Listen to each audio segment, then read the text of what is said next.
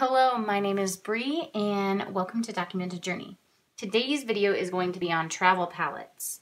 So I just kind of wanted to walk you through what I have, and I'm going to tell you the pros and cons to both. I do have a more in-depth review on this palette and also the colors that are in this palette on my YouTube channel already, and I will link that in the description box. But I kind of wanted to do more of like a comparison. Now this is one that I've made, and these are half pans. I have just tacky glued them in there. It's just tacky. And I fill the half pans myself with my tube colors, and then I just press these in, and that's how it goes. And now there are 7 colors in here. And so there's that one, and then this one, and then this is, I don't even know how to explain this, but it almost looks like a makeup pan, like an eye makeup pan. And they are metal, so they just stick right in, and they're magnetized. In this palette, I have 14 pans, so I would say the pros to this palette.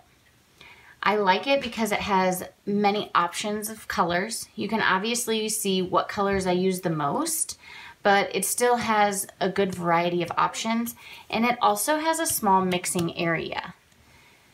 The con to this one, which is the pro of this one, is it doesn't have as many colors, and it has no mixing space. This is it, and this isn't the best mixing situation anyway. This folds up really nicely. So that would be, I think, a pro to this. It folds up really nicely. It's thin. If I wanted to, I could stick it in my traveler's notebook. But how I carry this one is, this is my pencil case. It's a hardcover. It's just plastic, but it's a hard case and it has foam on the inside. So I can carry things like a fountain pen and not feel too guilty about it. And then this just slides on top, and this actually zips closed. And this is all I take with me when I travel for urban sketching. And then I also have, this is just my urban sketch notebook. So it's by Pentalic, and yeah, so that's a pro to this as well, because I don't think that I would be able to fit this tin in here. Well, maybe I will. I can fit it. So either one would fit in my pencil case. Now, not everyone's going to have this pencil case, but that is that for you. The cool thing about this is you do get to fit in half pans, so these colors will last you a very long time. Also, I think 7 colors is actually plenty. You don't need this many. You don't need this many colors. I mean, if I would pick out the colors that I've hit pan on, 1, 2, 3, 4, 5, 6. And then you could throw in something else that you would want to use. So I don't think that a pro for this is technically the amount of colors, because I don't think that I would actually use 14 colors. I like to carry this when I'm doing my journaling. I like to just put washes of color down in my journal. And at that point, I don't need any mixing trays because I'm really just kind of mixing on my page instead of mixing in a tray and trying to match color to a specific thing. Also, I'm not a huge stickler on matching colors. I like to play with my colors. If I see a tree that I really like, that I want to make, you know, fall colors instead of green like it actually is out in nature, then I would make it fall colors. I'm not a stickler on that. So these are the 2 palettes I have. So I do take this palette with me urban sketching. This is one that I kind of throw in my to-go kit when I'm going somewhere and taking my journal with me, just so that I have a few watercolors with me. I do always travel with a water brush with these.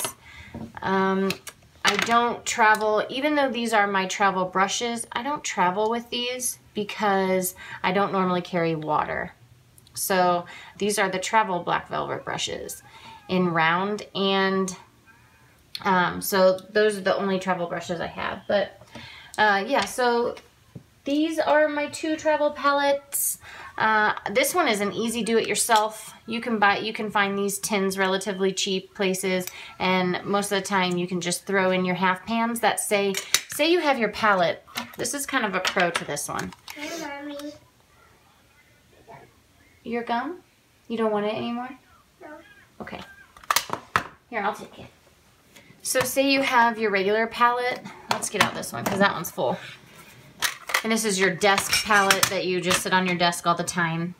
And you might use magnets, but I just use Ticky-Tack because I'm cheap. But you can just pull these out, and then you could just pop them in here, the colors that you want to take with you, and then you have your to-go kit. And when you want to switch colors, it's not a big deal. You can just put them all back in and switch them out, and it's relatively easy. So I just wanted to show you my 2 travel palettes. I really enjoy these. I've had this one longer than this one, but I haven't been using this one besides the fact that if I go urban sketching somewhere. So that's the only time I use this one. This one I have been playing around with some colors and changing out some colors. I was gifted by Kyra from Simply Creative Kyra. These 3, which are my favorite colors. Nope, sorry. This is Yellow Ochre, Sap Green, and Burnt Sienna. They are Winsor Newton, and they're student grade.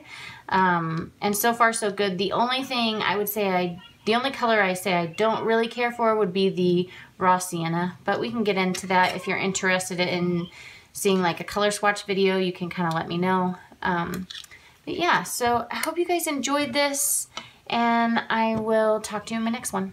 Bye.